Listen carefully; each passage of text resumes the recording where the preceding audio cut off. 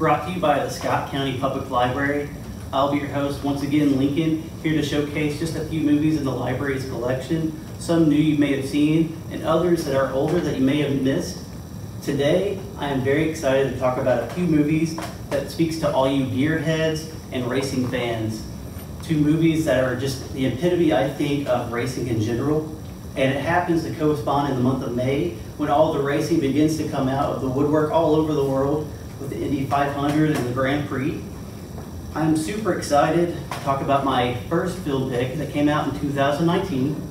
And it's a film tailor-made for dads, car lovers, anyone who loves a well-made drama with the set piece of the background of the 1960s.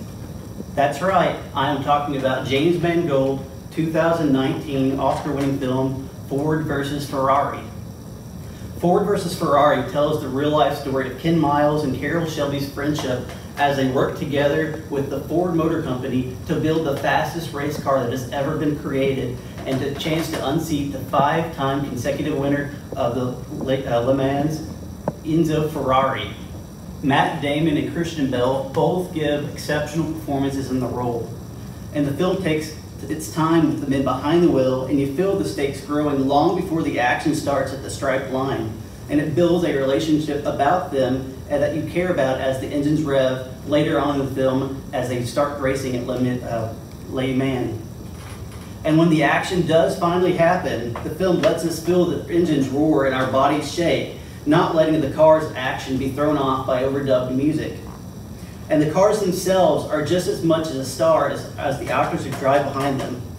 The races were done all practically with drivers without relying on hardly any CGI. And during the making of the film, you see real Ford Fairlanes on the factory line. Actual vintage Ferraris are being worked on at the Ferrari factory, and you see real Cobras zipping down the line at Le Mans that add a real weight of authenticity to this film. As you can see, I highly enjoy this film. I think it's just a great Sunday afternoon racing film with a heart of gold, and it's just so much to love about this film.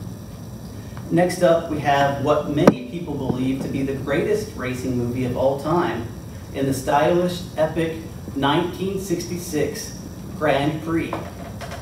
Directed by John Frankenheimer in 1966, he had already been a household name with many films such as The Birdman of Alcatraz and Manchurian Candidate. Now, with years of experience and critical success under his belt, he was shooting his most expensive film by far, and for the first time, shooting away from black and white in 70mm color. Following the journey of the American driver, Pete Aaron, Grand Prix took to showing the performance and the personal dramas faced with the drivers in Formula One racing. Initially, the part had gone to Steve McQueen before infighting with producer Ed Lewis had led him to back out, ultimately leading him to make his next racing movie the next year, Le Mans. Eventually, the role fell to future Rockford File star James Garner, after it was rumored that Robert Redford had turned down the role itself.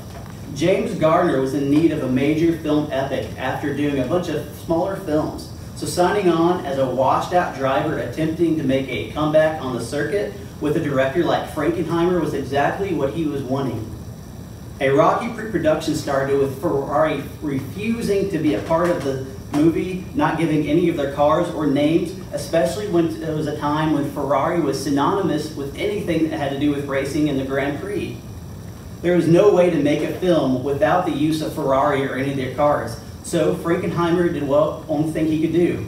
He cut up an hour's worth of footage, drove down to the factory in Maranello, and viewed it for Enzo Ferrari himself. After watching the film, Enzo Ferrari immediately gave it his blessing, and they were allowed to use all of his cars for the making of the film.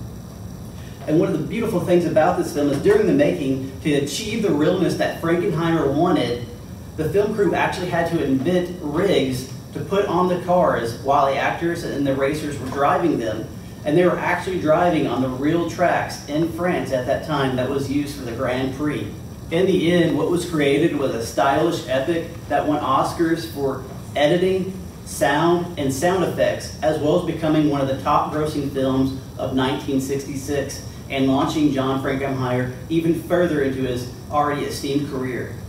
All of this week's films are now available at the public library, and I encourage you to search them out and decide for yourself whether you like them or not. And you can always find every single episode of Real Talk on our website, Facebook, or our YouTube. And this has been Lincoln here for Real Talk, reminding you to watch more movies.